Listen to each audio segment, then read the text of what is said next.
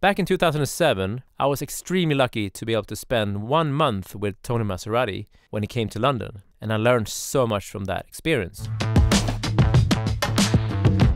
The lead vocal is without a doubt the king of any pop mix.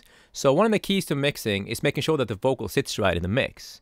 And a lot of people do this by using compression alone, but I personally like to do it manually, so I do a lot of manual vocal writing. And it takes a lot of time, but it's definitely worth it. And also, somewhere in this video, there's a little free giveaway hidden away, so make sure you watch until the end. Vocal automation is one of those things that are difficult to teach, and that is why I didn't mention it much in my books. A lot of it is down to performance, a bit like playing an instrument, so no two people would ever do it the same. However, I realized that there are a few powerful pointers that might help you to get better results. Number one. When I automate my vocals, I find that it's really helpful to change perspectives a lot. And I make the vocals sit with the drums really well, the snare and the kick and the vocal together. And then I might mute the drums and automate my vocal together with the guitars and keys and all those kind of things. And then I shift back to the whole mix, the vocal in the whole mix. And while I'm doing this, I might do little tweaks in the music as well, to make sure that the bed around the vocal is also opening up for the vocal. And also, later on in the mix, if you feel like the vocal is fighting with things, try this. Try muting different instruments randomly. And then you might suddenly hear that, whoa, when I took this away, the vocal feels a lot clearer suddenly. Then you know that that thing is the problem. Point number two, the level you're mixing at is super important. If you're cranking a mix up, generally everything will sound good. You can get away with any mix because we feel like a loud mix is great, right?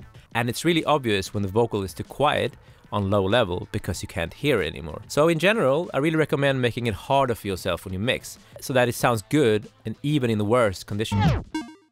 So I'm giving away a free 30-minute coaching session with me. It's a Zoom call where you can ask me anything you want about mixing or music or whatever is important to you. And to book yours, just write free session in the comment field below and I'll get back to you as soon as possible. Back in 2007, I was extremely lucky to be able to spend 1 month with Tony Maserati when he came to London. He was mixing an album for Craig David, and I was asked to assist him, and I learned so much from that experience. And one of the things that really surprised me was how he was using an old 80s ghetto blaster a lot, and how he placed it behind himself in a very awkward position. And he was explaining how this is a really good approach to vocal automation because most people listen to music like that in a car, an office space, or, you know, with a Bluetooth speaker somewhere in the corner.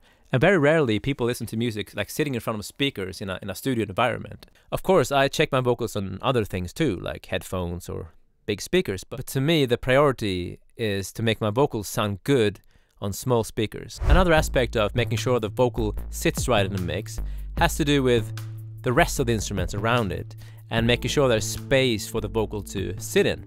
And one of the best ways to create space in a mix has to do with multi-band compression. So what I do is that I put a multi-band compression on an instrument that is fighting for space, and then I send the vocal into the sidechain of that multi-band compressor, and I set it up in a way so that the top end or the mid-range ducks a little bit every time the vocal appears. So in that way, the instrument that is fighting for space will become less bright only when the vocal appears.